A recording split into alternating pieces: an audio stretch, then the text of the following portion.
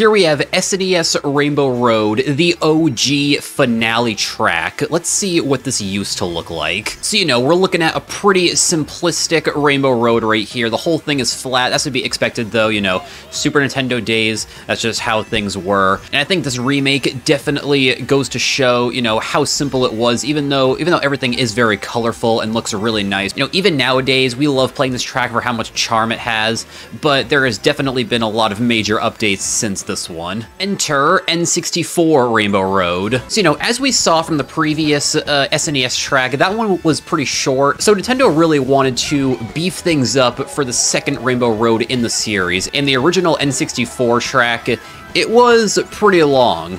The longest Mario Kart track in history. Like, pretty much one lap, it takes about 2 minutes to complete, and everyone said exactly that. Like, man, this is way too long. I don't know, like, if it should be this bad. Like, we should have a shorter experience. So Nintendo was like, all right, you know what? If you want a shorter track, we'll give you a shorter track in this remake. So basically, this track is now just 3 sections that are all pretty short, and now it takes roughly like less than 2 minutes to get through the entire thing. Although I gotta say, I definitely love this track for the jazzy remix and like all the chain chomps, the fireworks, the trains in the background, like everything about this is just like so good. Despite it being a short experience, it's a great experience. Moving on now, we have these middle 4 Rainbow Roads, neither of which have been recreated in Mario Kart 8 Deluxe officially. These are all custom tracks made by the fans. I'm still holding out hope that these get recreated at some point, but for now, this is what we got. And this is GBA Rainbow Road, which actually does look a lot different from what I remember it, because in that track, like, I remember like the way it works is that like the edges were like super bouncy, and they would like launch you up so you could perform like really cool shortcuts. This one looks a lot different, but you know, I still really like the design of this. There was like a split path back there. We got this gliding ramp right here. We can make this cloud. Looks like you cannot make it over there. Let's see, what about this cloud right here? How does this work? Let's see, can we like drive on top of this? Yes, there we go. There's a shortcut. Oh, it's kind of off-road. That's okay. We still made it. Like, also the background islands here look really cool too. Like, let's see. Like, if we get over to the glider right here, yeah, there's this one like over to the left. Like, man, that actually is like a really cool aesthetic for this track. Like, man, this one is actually really well made. Oh, I did it. I made it.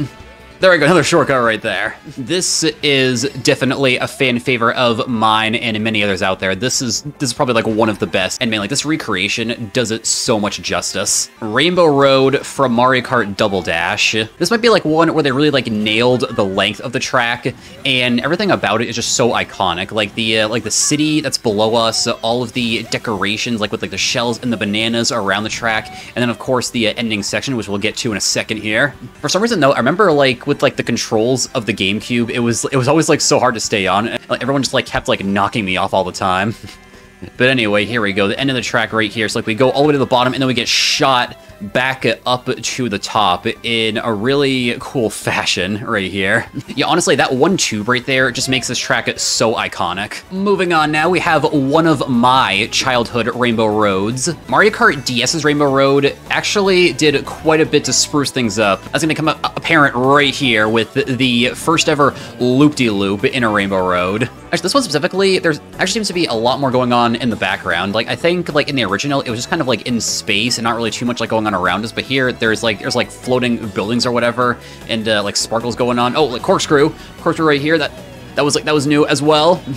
Awesome, awesome. Like, for some reason, this one doesn't really seem to be talked about as much when bringing up the best Rainbow Roads, which, you know, there's definitely a lot of competition for it. But, so, like, playing this right now, like, I think if this was to be remade in the real game, people would love it, and it would gain a lot of popularity. Because, man, like, this track actually does look really, really sweet remade here. And this would be the other track that I have a ton of nostalgia for, Mario Kart Wii Rainbow Road. This is definitely one of the best as well. Like, really get a nice view of the Earth from this perspective also. That is definitely apparent in this custom track. And going around these circles right here, and, like, actually trying to jump over these is really hard. That's something interesting interesting to try during a race right there. And we got this crazy tunnel shooting back up to the top, very similar to a Double Dash, I must say. And yeah, I also believe that if this track was to be remade in the Booster Course Pass, people would definitely love this, and it would just boost the popularity of this track even more. Like, come on, make it happen, Nintendo. We all want to see all of these Rainbow Roads in the game. Please. Well then, now we can move back to the official Rainbow Roads released by Nintendo, and this one is the first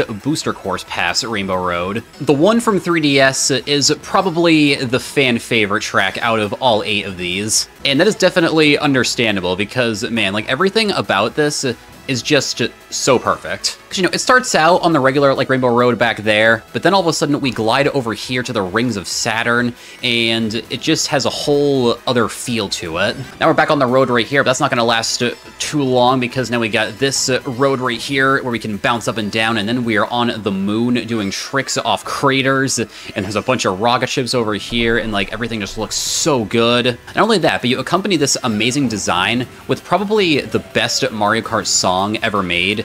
And yeah, you got a track that people are never going to forget. This one actually feels more like an adventure rather than a race, and that is not something that I can say about a lot of Mario Kart tracks. This one is so well made. All right, last one, the Nitro track from this game, Rainbow Road from Mario Kart 8. So thinking about this track a lot, I think they actually kind of wanted to replicate what they did for Mario Kart 7 and have that like unique feel to it. So instead of driving on planets in this one, we go onto like a space station right here with the like moving floor there. And then we glide back over here to the Rainbow Road, where there's actually quite a few places for shortcuts. However, I think this one kind of gets a bad reputation in the community, and I think the biggest reason for that is the space station section, because, you know, it's like they kind of wanted to replicate what they did in Mario Kart 7, but when you have a space station instead of planets, it's like, you know, it kind of feels like you're more like enclosed and not really in space anymore. So I think that just kind of takes away from the whole Rainbow Road experience. You know, that's kind of like what I think of this, but at the same time, you know, you gotta admire the fact that they kept trying to make Rainbow Road unique, and it's not just like the same thing every time, which is really nice. And, you know, I really can't complain, because this is still a great finale track for this game, and I can't wait to see what they do next. And that is the history of Rainbow Road in HD. Thanks for watching.